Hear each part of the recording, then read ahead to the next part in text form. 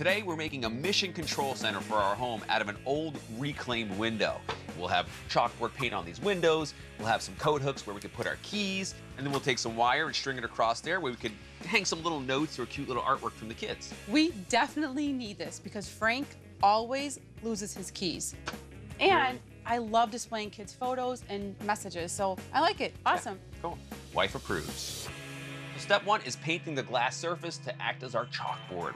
So this goes on nice and smooth. Yeah. How many coats do you need? We're probably gonna need like 3 coats. All right, there we go. While our chalkboard paint dries, the next step is to attach our wire for our clothespin message holders.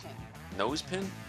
Pin your nose. We're gonna be using some small wood screws, and we're gonna go into the side of the actual frame. We'll do our first one about 3 inches up. All right.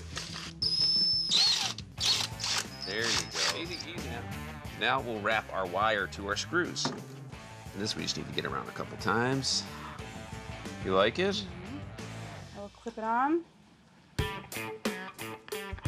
So let's do 2 more screws, and we'll do the same thing on this side. Done. Good. Awesome. All right, let's move on to our next step. We're going to install our key holders, which are really coat hooks that we're going to repurpose to hold our keys. I'd like to put 2 on each side. So 1 and then another. Boom! There you have it. Mission Control Center out of a reclaimed window. All we gotta do is hang it. Let's do it.